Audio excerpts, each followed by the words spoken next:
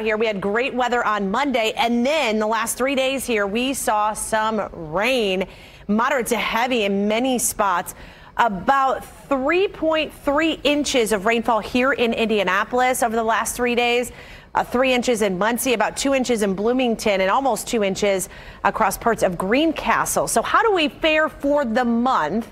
Well, so far for the month of April, 5.9 inches, almost 6 inches, should be at about 1.5 inches.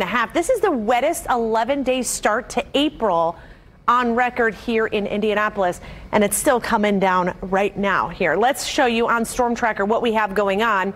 Across parts of Marion County, we have just some light rain pushing in here across parts of Indianapolis. Then farther southward into Greenfield and Shelbyville, Shelby County, we're getting some light to moderate rain for you. Just some light, steady rain in Johnson County.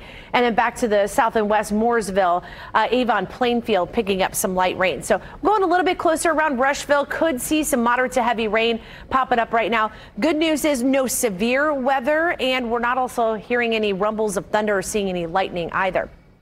Today, first part of the morning, we're going to see that rain, but then things kind of taper off here by midday. And for the rest of the day, I think we're going with mainly dry conditions. There may be a pop-up shower later in the afternoon, but I think that's going to be pretty sparse. The other weather story, the winds. We've got winds out of the west right now.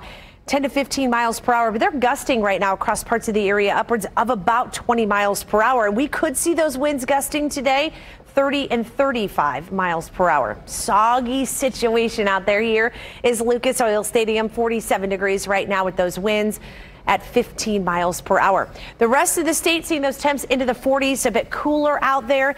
And highs today, I think, are going to stay into the 50s for the afternoon. Here's Futurecast. That rain pushes off to the south of us. We go with mostly cloudy skies by lunchtime. And later in the afternoon, here's what I'm talking about. An isolated spotty shower possible across parts of the state later in the afternoon. Today, we'll go with a mainly cloudy sky. Temps today only about 58 degrees here in Indianapolis, so a little bit below normal.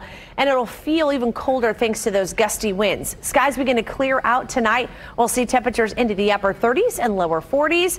And fantastic this weekend. It is going to be sunny and warmer. I know with all of that rain here, definitely probably many of you need to mow the lawn.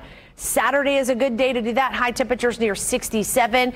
And Sunday overall, I think, is going to be great too, with temperatures in the 70s. In your Hensley Legal Group 8-day forecast. We'll get even warmer for early next week. Could see our first 80-degree reading of the year. 81, sunny skies. And then we'll drop into the 70s for Tuesday and Wednesday. Showers and even a few thunderstorms possible Tuesday, Wednesday, and Thursday.